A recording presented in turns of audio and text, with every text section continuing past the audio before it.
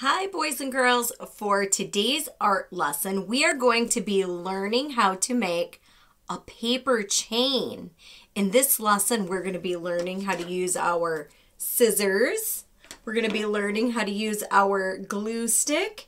And we're going to need some paper. You can get white paper, or if you want to get a color, you can. I got red and green.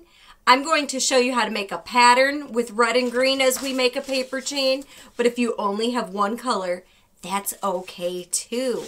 So we're learning how to use our scissors, our glue, and we're going to be making a paper chain.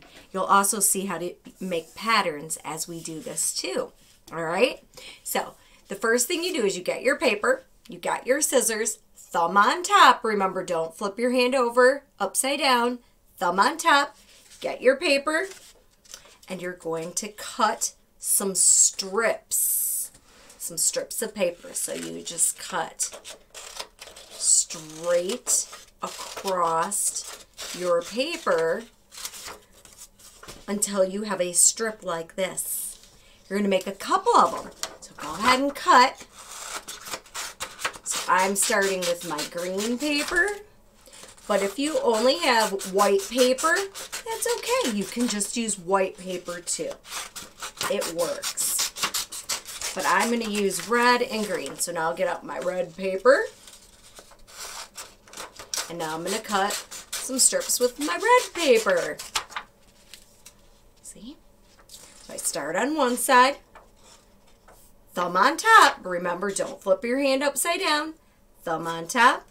Open, close, open, close, open, close. I might cut a little faster than you because I'm a grown-up. It might take you a little bit longer to cut your strips of paper.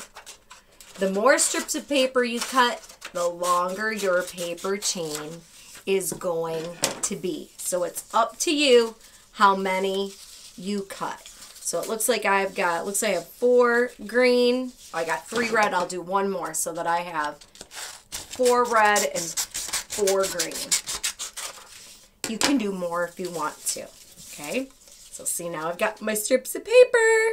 Now here's how you make it into a paper chain. On one of your strips of paper, we're gonna add some glue. So get out your glue stick. Might need to make sure it's sticking up just a little bit. Never wind up your glue stick so it's sticking out too far, okay? Now you're going to put a little bit of glue on one end of your paper. And now you're going to roll it up. So you got to kind of bend it like this. And then you're going to pinch it. Sometimes you should probably hold it and count to 10 just to make sure it sticks. 1, 2, 3, 4, 5, 6, 7, 8, 9, 10. And now look it looks kind of like a letter O. See that? Now, what we're going to do is we're going to add on to this to make a chain. So I get out a new strip of paper. I'm going to add some glue to one side of it. When you add your glue, you can just leave your strip of paper laying down on your table to do it. I'm just holding it up so you can see how to do it. So you put some glue on, and now watch this. You stick it through there, wind it up, pinch it together. Count to 10. 1, 2, 3, 4, 5, 6, 7, 8, 9, 10. Okay. Now, so I got green, red. I'm going to do a pattern. So now I'm going to get a green. So I add a little glue to the end. See, I just put a little bit of glue on the end like that. Now I'm going to stick this one through. I want this to connect to the red one. So I stick it through the red one, stick it through, wind it up, pinch it together. 1, 2, 3, 4, 5, 6, 7, 8, 9, 10. Now I just keep on doing this. So if I have green, now I need, let's see, green, red, green, red. I need a red. So I put some glue on the back of my red, stick it through, wind it up. 1, 2, 3, 4, 5, 6, 7, 8, 9, 10. Now, green, red, green, red. Now I need a green to make the pattern.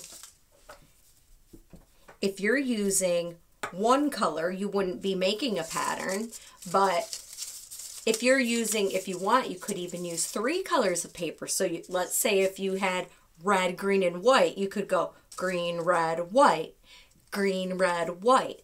It's up to you what pattern you want to make. So you just keep on adding on your strips. You add glue, stick it through, wind it up. I'm going to show you a mistake that sometimes people make when they're making paper chains, just so you don't make a mistake. Let's say you put the glue on, and then instead of winding it up like this, if you pinch it like this, you get a different shape. See, it looks more like a teardrop than a circle. See how that's different? So you don't want to do it that way. When you do it, you make sure you have to wind it up and pinch it together to make a circle shape, not the teardrop shape. So you just keep on adding to your paper chain. And also notice this, so if I have green here and I'm doing a pattern, green, red, green, red, green, red, I need to make sure I add my green one to the red one, not to the wrong side, to the green one. So I wind it up, pinch it. I have one more strip to go. Now, you can make your paper chain longer if you want to.